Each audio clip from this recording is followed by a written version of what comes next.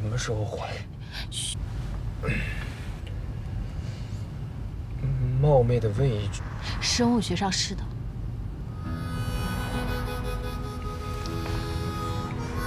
但跟你没什么关系。啊？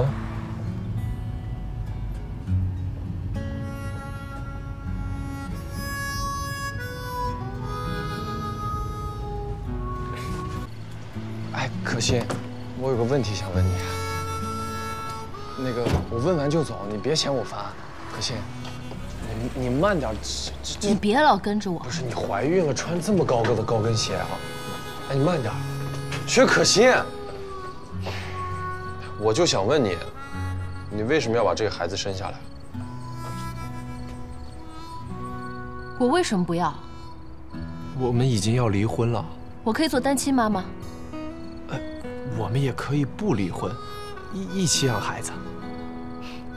一个人不能2次被同一块石头绊倒。哎，我是石头吗？是你非要离婚的，是你非要在单行路上掉头。一个人养孩子很辛苦啊。我可以请3个保姆。保姆比不上亲爸。你怎么知道你是亲爸？薛可心，你这是在报复我主动提离婚吗？没错，没人甩过我，只有我甩别人的份儿。我有我的权利。你有什么权利？看孩子、养孩子、给孩子起名字，这都是我的权利。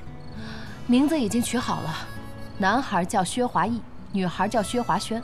不行，我姓陈，我孩子怎么能姓薛呢？凭什么姓陈？因为我是孩子他爸，我姓陈。我的孩子不是，孩子的冠名权很贵的，你付不起。也有我一半的功劳啊！哎呦，可心，你就别自己骗自己了。你跟我分居以后，你连密码都没改，你就根本没把我当外人。喊那么大声干嘛？过瘾啊！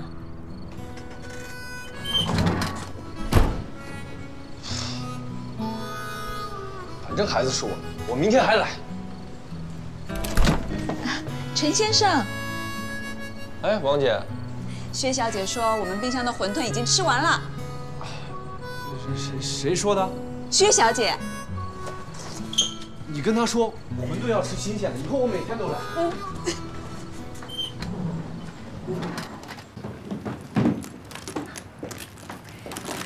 女战士，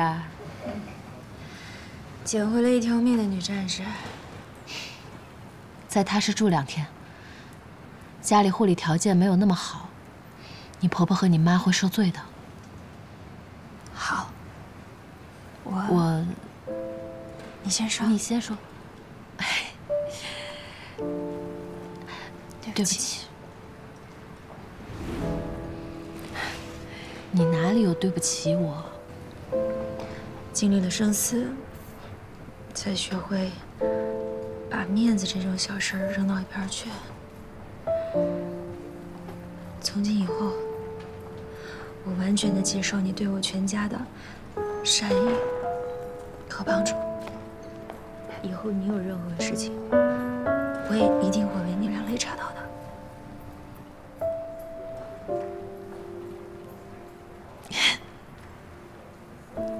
你这算是向我表白呢？看你怎么理解喽。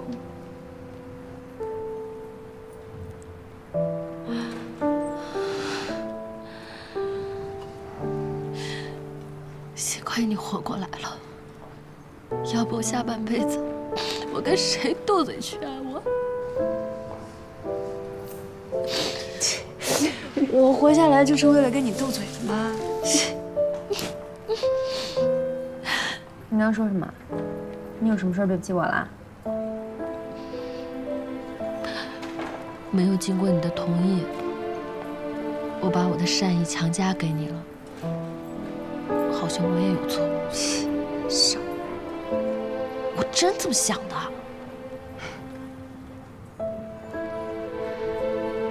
在我最需要人帮助的时候，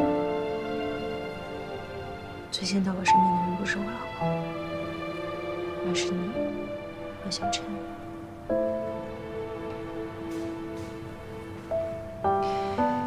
在这件事情上，我觉得你不能怪杨争。你生孩子那天，刚好赶上荣温宝全国大推，他们公司出了大事儿，他确实是走不开。你知道我这个人一向帮理不帮亲的。反正啊，你跟小陈这干爹干妈是当上了。你能不能别老把我跟他并列啊？我们俩还没打算和好。那他算什么？男闺蜜啊？你有何高见？养孩子不是养爱豆，不是光有爱就能发天的。你可要想清楚了。在生孩子这件事上，你才比我理性了几个月，就以这种过来人的口吻跟我讲话。哎，不过说真的，你这肚子很快就要显怀了，你到时候怎么跟你爸交代？我本来这2天就打算要跟他摊牌的，我爸迟早要知道。再说，我也不想再瞒了。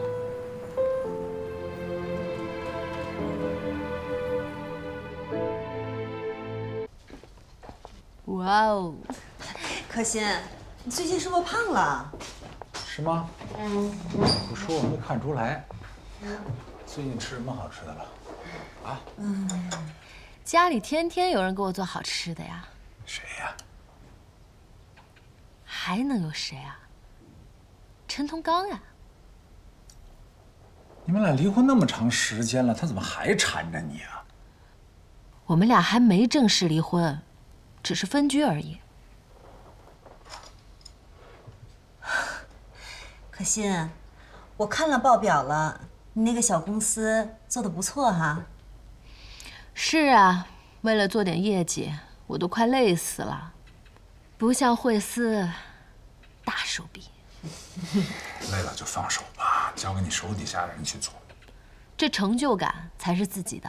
连陈同刚都说了，人不努力，这投胎到人间当卧底啊！张口闭口都是你那个陈同刚，陈同刚，他说段子可以，做事儿不灵。哎，你可别拿老眼光看人，人家陈同刚现在做健身直播火着呢。你可别太乐观了，现在同类型的网红可多了，这一茬一茬的，更新换代可快了。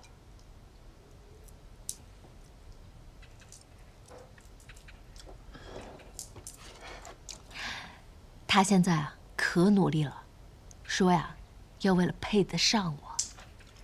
就他，我看他努8辈子力也配不上你。你的意思是配不上你的钱吧？你爸说的对，他可能是苦肉计。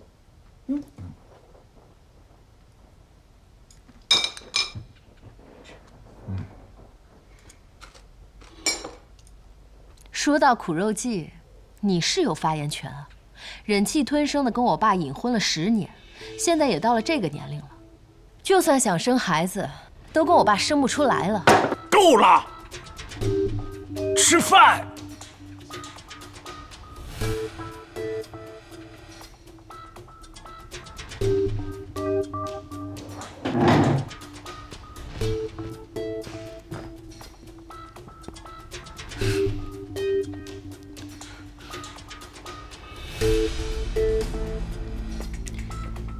既然话说到这份上，我要告诉大家一个好消息，